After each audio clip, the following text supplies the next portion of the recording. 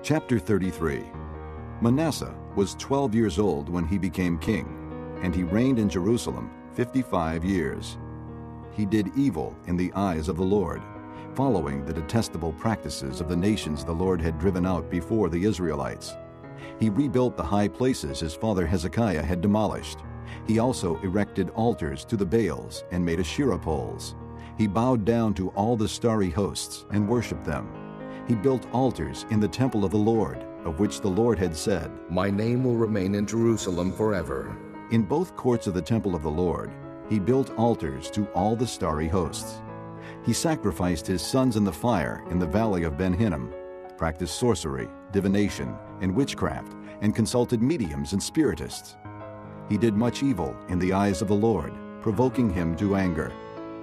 He took the carved image he had made and put it in God's temple, of which God had said to David and to his son Solomon, "In this temple and in Jerusalem, which I have chosen out of all the tribes of Israel, I will put my name forever. I will not again make the feet of the Israelites leave the land I assigned to your forefathers, if only they will be careful to do everything I commanded them concerning all the laws, decrees, and ordinances given through Moses." But Manasseh led Judah and the people of Jerusalem astray, so that they did more evil than the nations the Lord had destroyed before the Israelites. The Lord spoke to Manasseh and his people, but they paid no attention. So the Lord brought against them the army commanders of the king of Assyria, who took Manasseh prisoner, put a hook in his nose, bound him with bronze shackles, and took him to Babylon. In his distress he sought the favor of the Lord his God, and humbled himself greatly before the God of his fathers. And when he prayed to him, the Lord was moved by his entreaty, and listened to his plea. So he brought him back to Jerusalem and to his kingdom. Then Manasseh knew that the Lord is God. Afterward, he rebuilt the outer wall of the city of David, west of the Gihon spring in the valley, as far as the entrance of the fish gate, and encircling the hill of Ophel. He also made it much higher. He stationed military commanders in all the fortified cities in Judah. He got rid of the foreign gods and removed the image from the temple of the Lord, as well as all the altars he had built on the temple hill and in Jerusalem. And he threw them out of the city. Then he restored the altar of the Lord and sacrificed fellowship offerings and thank offerings on it, and told Judah to serve the Lord, the God of Israel.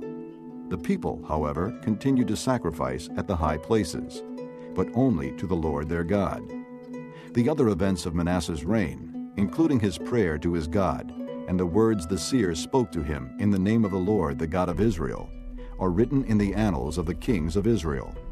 His prayer and how God was moved by his entreaty, as well as all his sins and unfaithfulness, and the sites where he built high places and set up Asherah poles and idols before he humbled himself, all are written in the records of the seers. Manasseh rested with his fathers and was buried in his palace, and Amon, his son, succeeded him as king. Amon was 22 years old when he became king, and he reigned in Jerusalem 2 years. He did evil in the eyes of the Lord, as his father Manasseh had done. Amon worshipped and offered sacrifices to all the idols Manasseh had made. But unlike his father Manasseh, he did not humble himself before the Lord. Amon increased his guilt. Ammon's officials conspired against him and assassinated him in his palace. Then the people of the land killed all who had plotted against King Ammon, and they made Josiah, his son, king in his place.